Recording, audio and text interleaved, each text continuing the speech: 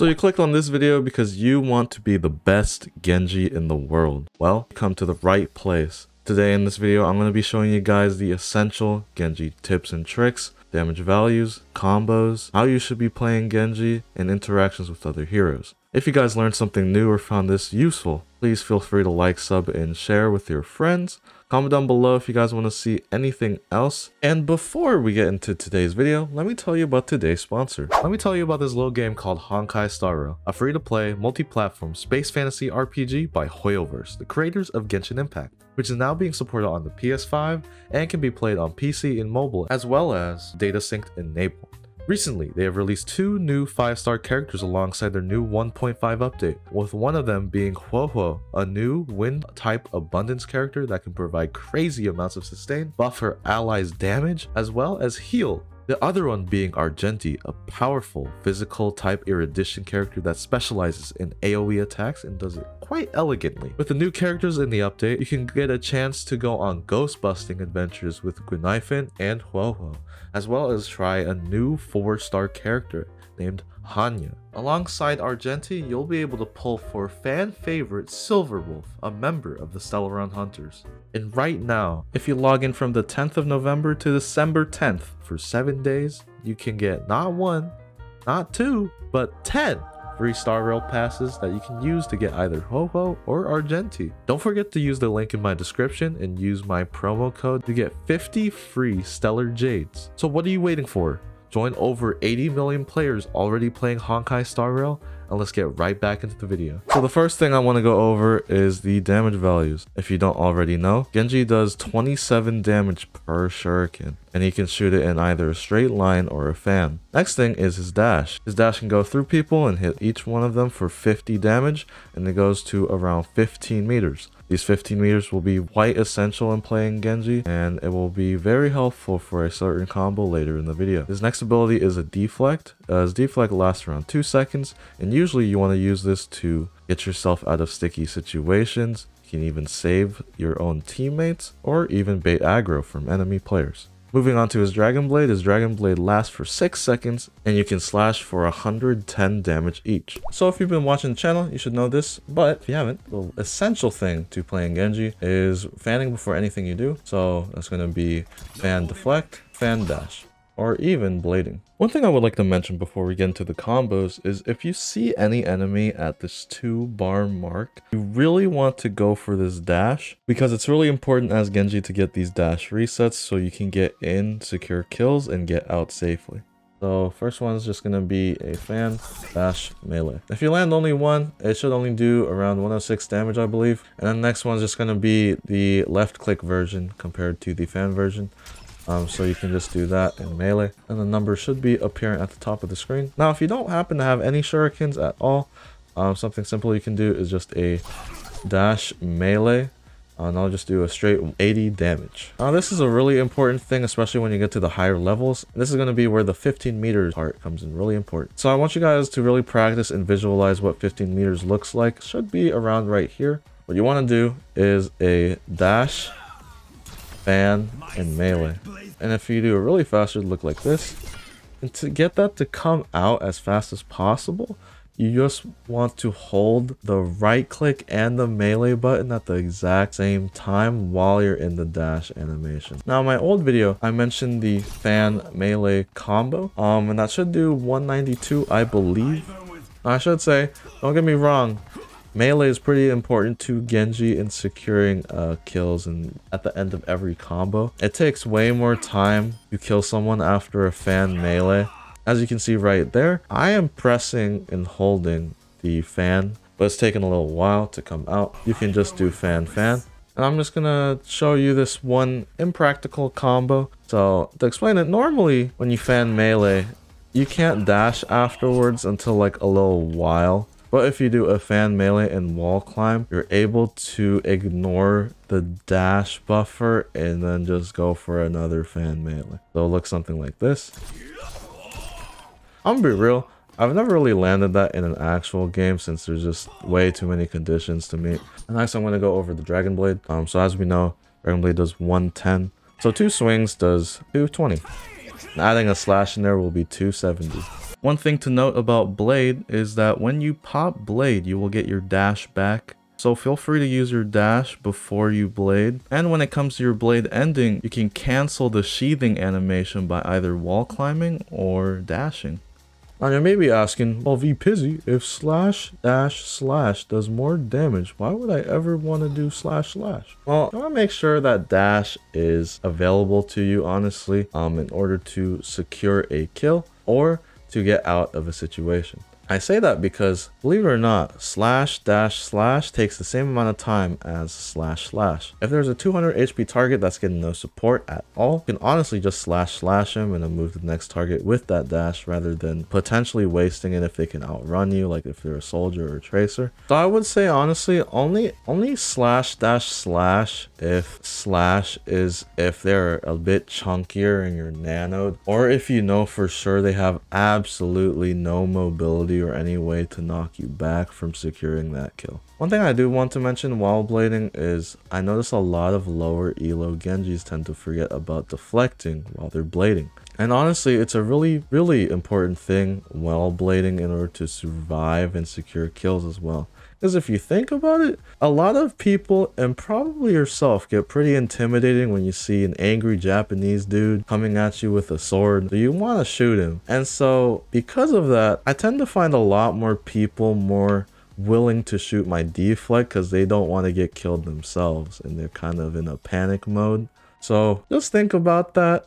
Make sure to use your deflect while you're blading if you have it available to you. And don't forget about it. I would like to mention with any damage boost on a nano boost, you can one-shot to the body without landing a single headshot. With damage amp, Blade now only needs a slash dash or a dash slash. Now I would like to mention, even with a nano boost, you cannot slash dash a 250 HP target. And unfortunately, you cannot one-shot someone even with 2 damage amps. But you're now able to slash dash a 250 HP target with both amps. One thing I notice a lot of new Genji players do is they tend to get excited with their blade and they dash past their target and then they end up falling off. One really simple trick that you can do for both blading and doing normal things is just dashing at their feet, because you'll still get the damage of the dash and you're in distance to slash. Same thing with the shurikens. Even if you're not at 15 meters, you can just dash to their feet and look up really quickly and do a headshot or even a body shot. Now, if you're new to Genji, you should know that you cannot deflect beams, but Genji can deflect any projectiles and negate melee damage, with a couple of exceptions such as Sigma Rock, Doom Punch, any AoE attacks such as a Hammond Slam and a Winston Slam. Now you may be like, vpizz, isn't Mauga out? How does he work with Genji? Well, if you look a little back in my uploads, I've actually already done a video on the Genji interactions with Mauga and how he works with him, so if you haven't already, go check that out. Now although you can't deflect things like a hook or Winston Primal swings, it can help you buy some time to get out and come back to your healers, so think about that. A couple of little notes in here. You can deflect Bastion's ult, but you have to stand directly in the middle of where it's landing and look up. You can't look at him, you have to straight look up, or else it will just land on your head. When it comes to deflecting Cast High Noon, the moment when he says it's high noon, when he says high, around there you want to start deflecting, because that's when the red skull will appear. Going against Echo, like I mentioned, you can't deflect her beam. But one thing you should note is if she does duplicate and you use your dash to kill her duplicate, you will not get your dash back, so be aware of that. And while I mentioned you can deflect projectiles and abilities as well, things like Junkrat Concussion Mine, while can be deflected, players usually explode it before it hits your deflect, so you still take the full damage, so I wouldn't recommend it. But little thing that I tested, shout out to a viewer, but if you deflect Ash Dynamite and try to shoot it, you cannot detonate it yourself. I tried it, doesn't work. I wish it did. One thing to keep note is that things like Lucio Boop and Brig Bash do not care. And a little tip going in the Genji 1v1 to not get flamed in the team chat. When Genji is deflecting, he cannot avoid the dash damage, like it will still go through. If the Genji starts deflecting first, you can shoot into his deflect and then you start deflecting immediately. And since he started first, his deflect will end first, which means all of those shurikens, if he chooses to stay there, he's gonna eat all of them. And while not practical, you can deflect healing things such as the Illari healing pylon, Life Weaver healing pedal thingy, and Baptiste healing grenades. And if you made it this far into the video, thank you so much. But before you guys head off into your own games, I want to go over the playstyle for any newer Genji players or beginners that are struggling to know what to do with all this info. Now, I'd say there's two things to keep in mind while playing Genji. One, either build Blade, or two, punishing out of position characters. But I have some clips here. Hopefully you can get some tips from here. Now, something I noticed when I did VOD reviewing back in my day is a lot of lower elo Genjis tend to just hold a choke on Genji, which is very not ideal personally, because Genji doesn't really have that kind of damage to be doing that. Yes, you can build Blade just spamming a choke if you have absolutely nothing better to do. You're able to go around the map and take advantage of a lot of high ground with your mobility. So in this clip, instead of holding the choke, I choose to go around and I look and see that my Junkrat hit a concussion mine on this soldier.